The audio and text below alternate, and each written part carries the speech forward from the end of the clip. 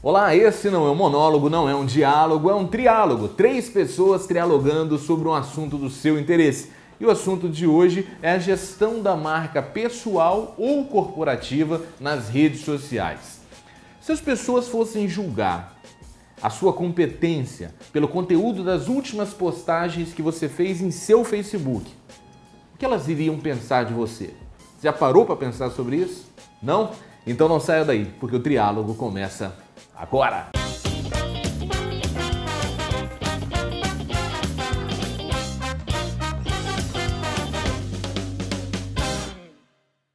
O conteúdo das suas postagens nas redes sociais dizem muito sobre você ou sobre sua empresa.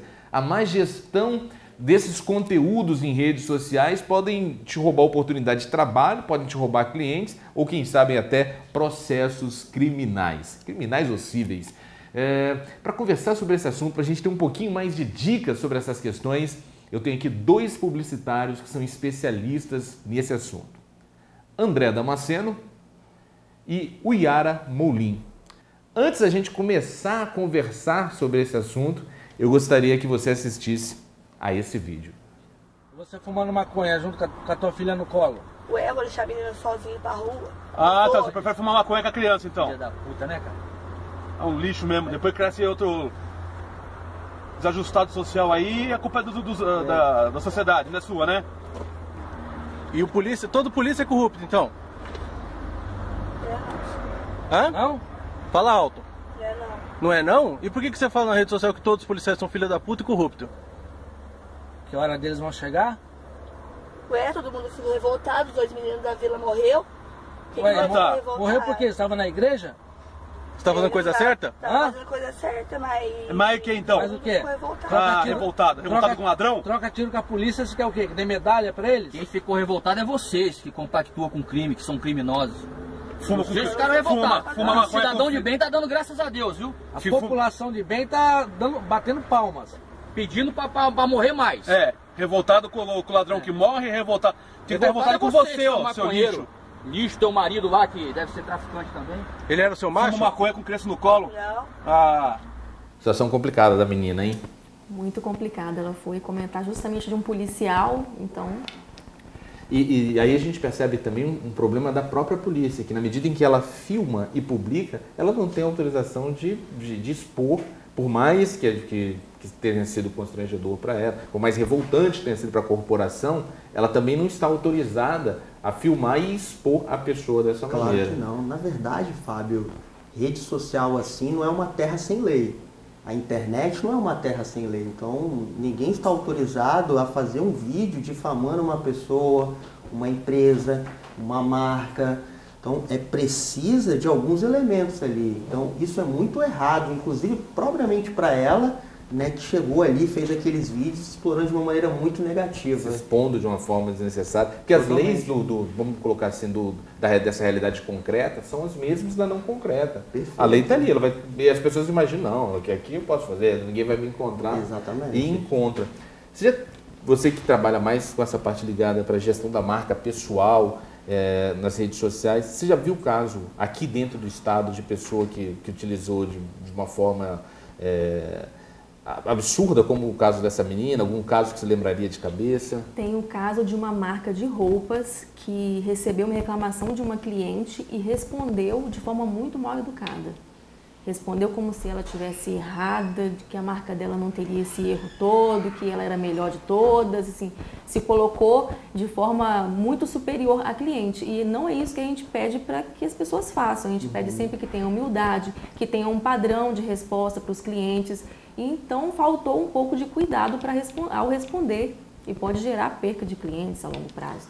Qual o conselho, de maneira geral, que você trabalha com essa gestão, que você oferece para a empresa? A empresa recebeu um funcionário inadvertidamente, foi lá e fez um comentário absurdo, queixando-se da cliente, desqualificando a cliente. Como resolve a situação depois que já pegou fogo? Então, a gente lá dentro da empresa, a gente já tem um plano de ação que possa adaptar para qualquer tipo de negócio.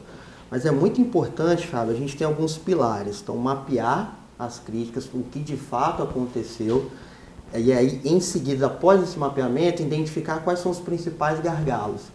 Em terceiro, classificar a crise, se ainda houver tempo na questão da classificação, se é uma crise mais neutra, se é algo mais forte, ou se é algo bem genérico, e aí em si para você resolver. O que a gente fala é que no final você precisa sempre resolver. Não é possível deixar uma crise em aberto e todo mundo comentando, e nem apagar. Não, e achar que a crise por si só vai se estancar. É muito comum as empresas acharem isso. Não, vamos deixar porque no final ali as pessoas vão parar. Só que quando uma pessoa entrar lá na sua rede social, por exemplo, vai ver aquela reclamação. Ou até no Google, quando procurar, o Google pode linkar essa crise. Então imagina se eu faço uma reclamação de uma empresa e essa empresa ela não dar uma resposta. Fica aquela reclamação ali, fica aquele, ninguém respondeu. E tem, por exemplo, o Reclame Aqui, que é um site especializado em reclamações, que ele, além de tudo, ainda faz um ranking das empresas que pior se relacionam com os clientes no mundo virtual. Então você está naquele ranking, é um prejuízo para a empresa que é indescritível. Né? Muito. Eu lembro que logo quando, não sei se vocês lembram de compras coletivas. Sim. Aí lançou diversos sites de compras coletivas. Foi a primeira vez na história do Reclame Aqui que esses sites ocuparam as primeiras posições, tirando telefonia, cartão de banco, cartão de crédito. São os campeões de reclamação. Exatamente. Aí como teve uma queda, questão de compras coletivas, muito empresas, por isso também, né, que elas foram perdendo credibilidade no mercado. Exatamente. Essas empresas voltaram novamente a figurar lá nas primeiras posições do Reclame Aqui. O que te aproximou dessa história das redes sociais, de trabalhar essa questão da etiqueta nas redes sociais? A gente já atua nessa área para empresários, políticos, dando assessoria. Então eu comecei a perder a paciência mesmo com tanta idiotice que estava sendo... Amadorismo. Amadorismo. Aquela coisa de achar que aquela foto vai ficar só no celular da pessoa, até de forma inocente as pessoas postam, saem compartilhando loucamente, sem pensar no amanhã, podemos dizer assim. Então eu comecei a perceber que as pessoas precisam dessa consultoria, desse apoio, dessa assessoria, porque as redes sociais entraram nas nossas vidas e continuam entrando de uma forma que ninguém foi preparado para recebê-las. Elas chegaram, a gente gostou e foi embora. E tem uma diferença que a geração mais antiga, minha geração, por exemplo, não existia redes sociais. Isso. Quando eu era adolescente não tinha nem internet. Na época eu era adolescente não tinha telecos, não tinha sinais de fumaça. Então você que não é da geração, você entrar, você fica meio perdido. Até você conseguir se equilibrar ali, você já fez muita besteira. E as besteiras que você fez não vão se apagar como as besteiras de antigamente. Elas estão marcadas ali. Vão ficar marcadas. Então um comportamento negligente acaba roubando até a oportunidade da pessoa no mercado de trabalho. Né? Com certeza. A pessoa pode ter um currículo maravilhoso e na hora do empresário entrar na rede social, muitas pessoas até bloqueiam. Dá um Google ali rapidinho. Bloqueiam, mas ela consegue encontrar fotos, a pessoa bloqueia desconhecidos, mas você me marca em uma foto e ele é seu amigo, então ele vai me ver com um copo na mão, bebendo, e ele não quer isso na empresa. Então... Eu tenho um exemplo, Fábio, te interrompendo rapidinho, que dentro do Melhor do Marketing hoje, para você trabalhar, você conquistar uma vaga, a primeira coisa que a gente pede é o seu LinkedIn. Sim. Então, na verdade, a gente não recebe um currículo em papel para a vida profissional. Exatamente, né? Exatamente. Na verdade, desde a sua criação, o LinkedIn sempre teve esse propósito. Só que com o seu crescimento nos últimos 2 anos, crescendo mais do que o próprio Twitter, favoreceu mais a entrada das pessoas. Acho que até mesmo o desemprego, o aumento da taxa de desemprego no Brasil, parece que as pessoas, se alertaram... Parece que as pessoas lembram do LinkedIn justamente quando estão desempregadas. Exatamente. Né? Empregado, tá beleza, não precisa atualizar. Não precisa fazer nada, exatamente. E muito tem bem colocado. Uma coisa muito importante, eu costumo dizer para os amigos, que é o seguinte... Rede de contato não é casa de macumbeiro. Não é um lugar que você tem que procurar quando precisa de trabalho.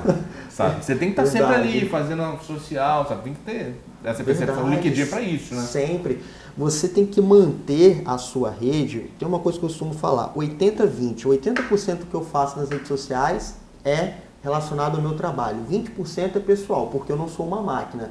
Então, se você encontrar esse equilíbrio no dia a dia, é fundamental para atrair os melhores resultados para você. Então, a conta 80-20? Para mim, 80-20. 80% que eu faço é minha carreira, 20% pessoal. Por quê? Porque eu não sou uma máquina. Né? Então, preciso encontrar esse equilíbrio no dia a dia. De maneira geral, como você percebe as pessoas? Como que é a conta da média dos usuários do Facebook, por exemplo? Nossa, o Facebook tá assim... Eu acho que é 10,90. Muito 10 mais. trabalho, 90 festa. Festa, muita ostentação, muito quer dizer que está por cima. E isso está sendo usado até como provas com caloteiros. É bom alertar o pessoal. Exato, não é?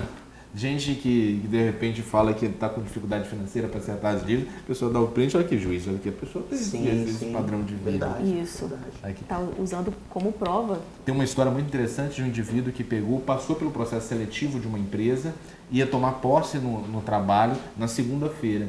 Quando ele estava se dirigindo para o trabalho, antes de ir, ele fez uma postagem no Facebook. Acabou a mordomia, vou lá para aquela escravidão. Na hora que ele chegou no trabalho, o gerente de RH, o chefe, tinha acesso a esse conteúdo, chamou ele na sala. Onde que essa escravidão está se referindo? Não, é uma brincadeira. Ele falou, não, mas agora é sério, pode voltar para a tua casa, você está livre novamente. E aí acabou a festa, ou seja, por uma falta de percepção de como gerir, fazer a gestão da imagem pessoal. A gente vai para um rápido intervalo, daqui a pouco a gente volta mais com Triálogo.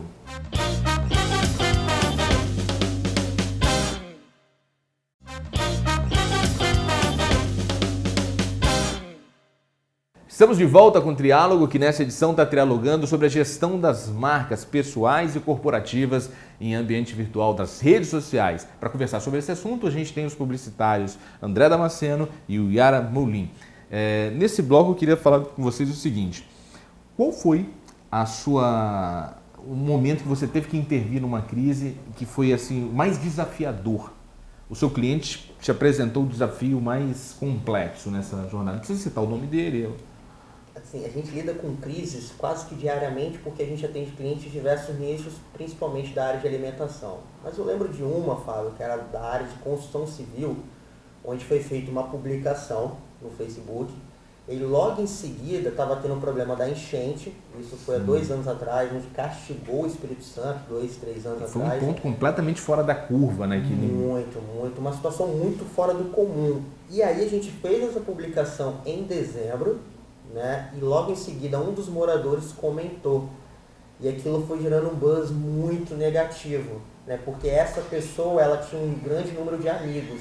Então isso foi gerando, então a gente teve que se reunir com a empresa, com o comitê da empresa, para buscar uma solução, criar um plano de ação para gerenciar essa crise. Eu lembro que essa crise deixou a gente assim bem entusiasmados, porque é gostoso lidar com uma crise, é um desafio, né? Mas ao mesmo tempo assim, a gente teve que se comover toda a empresa para trabalhar na gestão. O empresário tem noção do risco que ele está correndo, se deixa correr solto, ou vocês precisam mostrar exatamente o tamanho do risco que ele está correndo? Infelizmente não todos. Boa parte dos empresários, e não é só no Espírito Santo não, né, tá? A nível Brasil, como a gente viaja muito, a gente identifica isso. Ele ainda não está preparado. Ele acha que a crise vai passar com o tempo, só que fica o boca a boca, mancha a imagem da empresa e principalmente a encontrabilidade. Então, se uma pessoa vai no Google e busca pelo nome da empresa, aquela crise em algum momento ela pode ser linkada. E aí o pior, ninguém deu um retorno, ninguém deu feedback e esse empresário fica sem saber o que fazer. E esse assunto é interessante, como que a sua busca é comprometida. Durante as eleições de 2014, a Aécio tentou intervir junto ao Google. Por quê? Porque quando você colocava Aécio, na primeira palavra da busca, já vinha a sequência. E a primeira palavra, Aécio, cheirador, e várias outras coisas que desabonavam a imagem dele, né? E ele argumentando que, na verdade, existiam máquinas preparadas para bombardear de informação negativa para a busca dele ficar comprometida. Sim. Então, é um caso que... Totalmente. A gente não precisa ir longe, Fábio. No ano passado aconteceu um incidente, o maior desastre, né, já no Brasil, em Mariana, e aconteceu algo semelhante com a empresa que participou desse momento aí. Então, ela comprou as palavras, né, no Google, inclusive no Google Imagens, tudo que fosse relacionado ao desastre caía num site que era direcionado para ela poder dar uma explicação. Eu, particularmente, achei muito inteligente, tá? Porque isso não é antiético, tá, gente? Isso não é antiético que eles fizeram, tá? É uma estratégia muito bem executada, inclusive. Só que falar é certo ou errado... Mas a campanha de TV já não foi tão feliz, né? Ali foi completamente reprovável. no seu dia a dia, você trabalha com palestras justamente dando clareza às pessoas sobre a forma como elas se comportam. Se eu te pedisse as 5 principais dicas para a pessoa não ter uma imagem tão comprometida quanto essa mineradora que a gente citou aqui agora, quais seriam as dicas que você daria para as pessoas? Para as pessoas físicas, no dia a dia, o primeiro que eu sempre falo, cuidado com o português. Porque isso rouba emprego e rouba afeto também, né? Se você está dando em cima de alguém e solta lá uma palavra errada... E não só o erro de português quando você vai escrever, mas ao compartilhar, eu tenho que ter esse cuidado. Se eu gostei de uma foto, eu gostei de um meme diferente que todo mundo está compartilhando. Se ele está com erro de português, eu também não compartilho, a não ser que seja uma página de humor, que a gente sabe que foi escrito errado propositalmente. Eu tenho uma dica interessante sobre isso, que é o seguinte: se você está na dúvida de como escrever alguma coisa, vai fazer uma postagem, faz a postagem primeiro no Word. Escreve lá que ele já te dá umas dicas ali de você poder fazer. De lá você copia e cola. E a chance de você errar também é enorme, mas continue. A segunda é excesso de sensualidade. Pare de achar que eu tenho essa modelo... dificuldade mesmo. Essa pessoa muito sensual, gente. Parem de achar que são modelos que estão vendendo a imagem ali, não é o local. As pessoas estão a menos que a pessoa de fato trabalhe com isso, né? As pessoas estão se a pessoa se comparando muito com mete as uma foto de biquíni, celebridades. Ela não é uma celebridade ainda, talvez seja um dia ótimo para ela. Terceira dica que eu posso dar para vocês: não deixar a página desatualizada, não ficar muito tempo sem postar.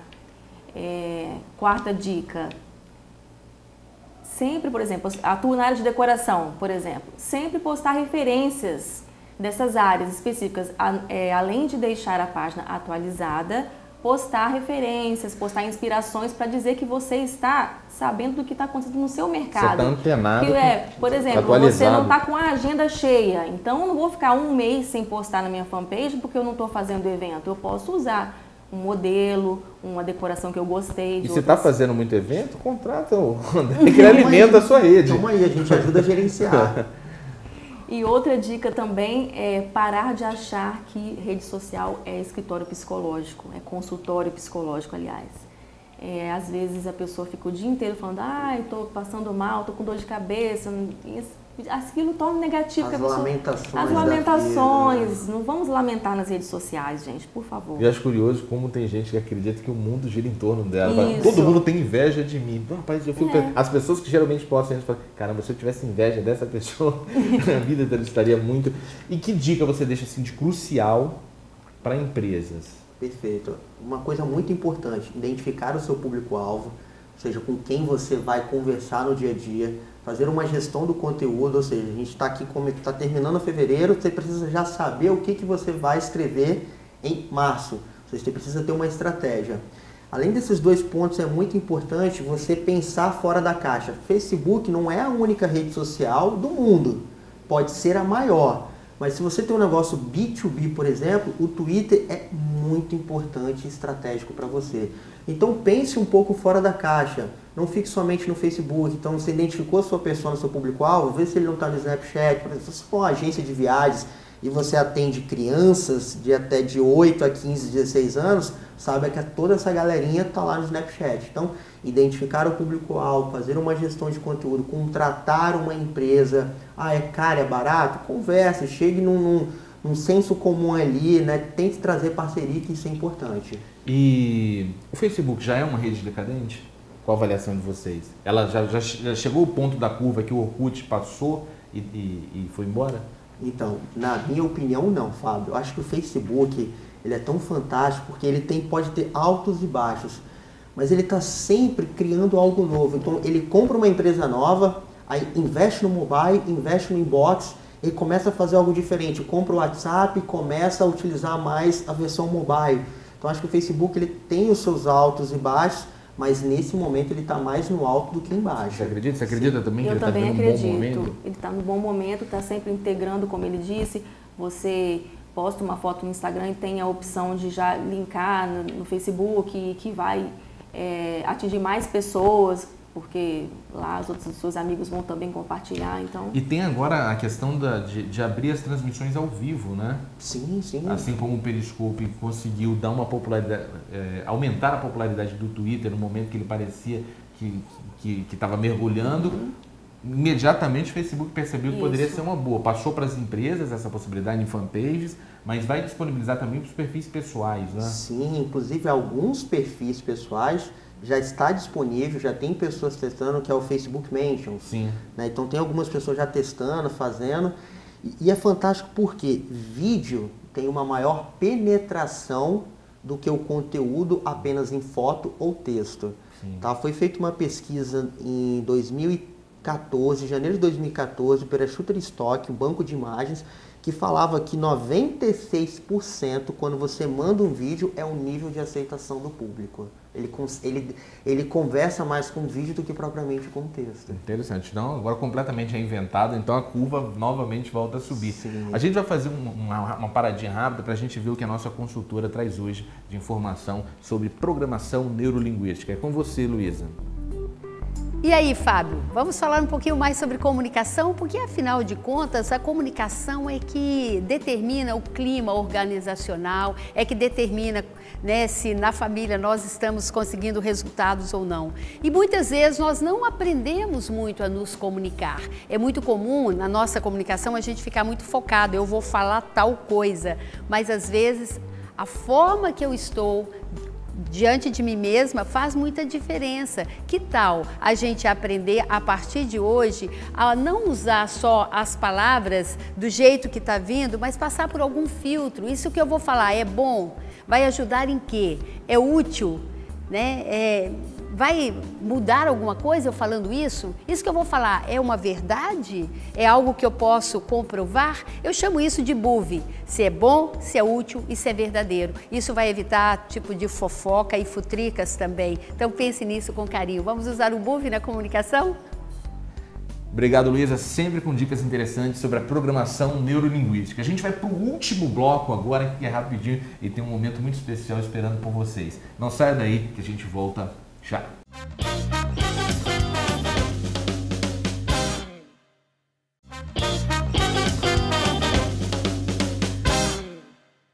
Estamos de volta com o Triálogo para o último bloco, um triálogo que trialogou sobre as redes sociais, sobre gestão da sua marca pessoal corporativa nas redes sociais. Quem conversou com a gente foram dois publicitários, Uyara Moulin e André Damasceno, e nesse bloco é o melhor de três que começa agora.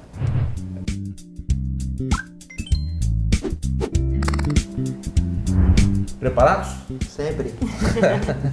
YouTube, Netflix ou Xvideos? Netflix. Sem dúvida, por quê? Fantástico. A proposta que eles estão trazendo para o mundo. Eu sou viciado nos seriados deles. YouTube. Por quê? Porque tem essa facilidade de assistir o que eu quero, onde eu quiser. E a gratuidade? Gratuidade. O Xvideos também é de graça. E aí? Porque o YouTube já tá marcado. Xvideos, acho que um salve à produção amadora brasileira. Sempre. Próxima. Steve Jobs, Mark Zuckerberg ou Bill Gates? Como um grande fã da Apple, Steve Jobs. Por quê? O que ele proporcionou no mercado em 2007, quando ele lançou o iPhone, e a estratégia dele que ele tem, a estratégia do 3, eu tenho 3 coisas fantásticas para falar para você. Aquilo é de arrepiar. Sim. Aí ele lança o iPhone e fala dos 3, como que funciona um iPhone, né? Isso em 2007. Qual que Essa é difícil, mas como ele escolheu, eu vou escolher um diferente. Vou escolher o Mark porque eu acho que ele é muito inovador. Ele consegue atingir vários públicos, ele consegue não ficar sempre na mesma, sempre inovando. E as pessoas aprovam isso. Ele faz, as coisas têm aceitação. Grande até hoje, né? E forte, né? Como a gente está vendo. Eu fico também com o Steve Jobs, que ele virou um sinônimo de inovação, né? Sabe, ele é um ícone da inovação. Quando você pensa em inovação, a imagem dele vem sempre à mente. Então eu fico com ele.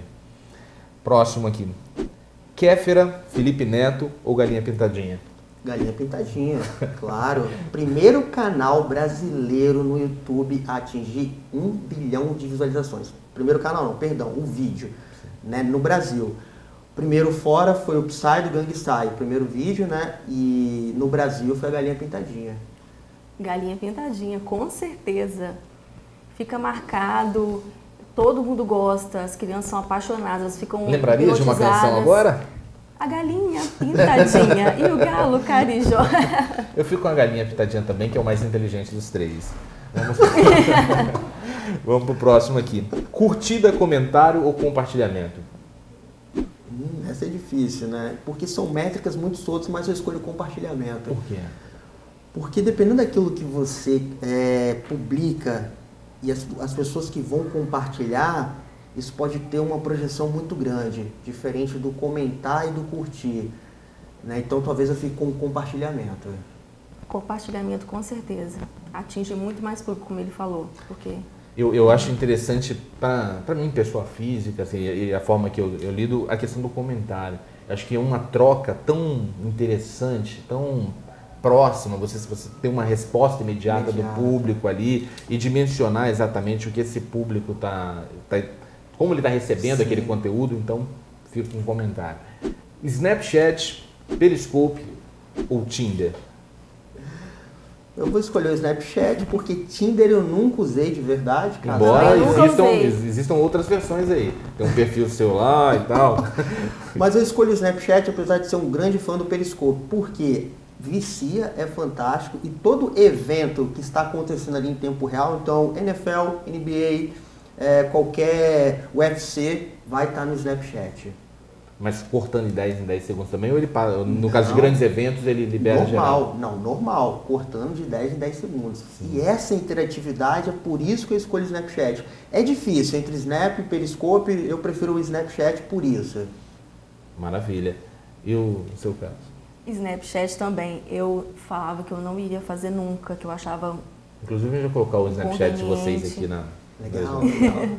Eu achava, gente, toda hora ficar parando para filmar o que está fazendo, gravar o que está fazendo, mas eu fiz o meu no domingo passado, se eu não me engano, e estou viciada. No segundo dia eu já estava viciada. É muito bom.